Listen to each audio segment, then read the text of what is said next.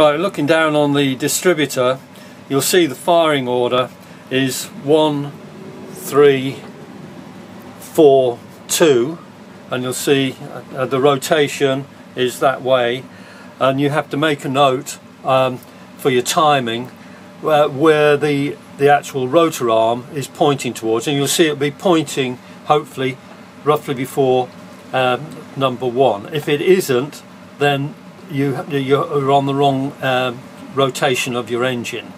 The 2 rotations, 1 rotation is exhaust, the other one is for firing, and you need to be top dead center when top dead center on number 1 piston with the points opening.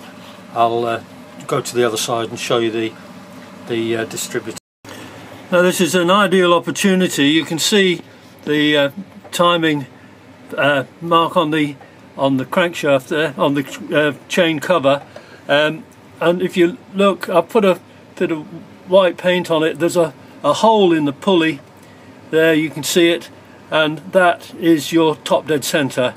But of course, as I explained, it's got to be top dead center when the points are just opening and about to fire on number 1 piston. So that's first stage of your static timing. Yeah. So you can see down there that the white marks that I put on the pulley, it's at top dead center, but when you look across here at the distributor, it's pointing there, it's away from it. It should be over that side. It should be over this side here, pointing towards number 1, and so I know that is top dead center, but on the exhaust stroke. So I've got to rotate the whole thing now and bring it to the right position, and then check if you should see there, with it in the wrong position, that the points are wide open there, so it won't fire. So there it is now.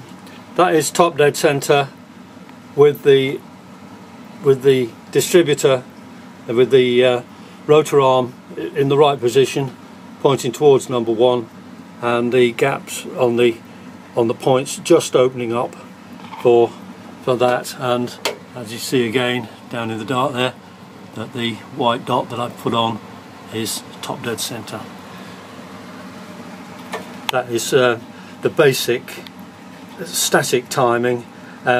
Before you adjusted anything, if you've got on yours this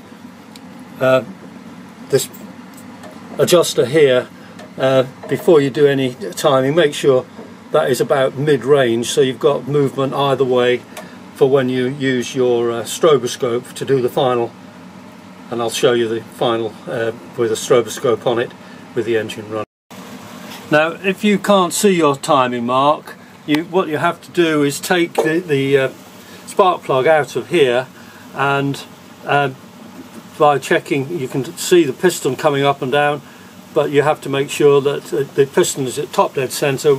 You can see it with the spark plug out, and everything else in the position that you can see now. But if you can't see your timing mark down there, that's the alternative, by using with a spark plug out.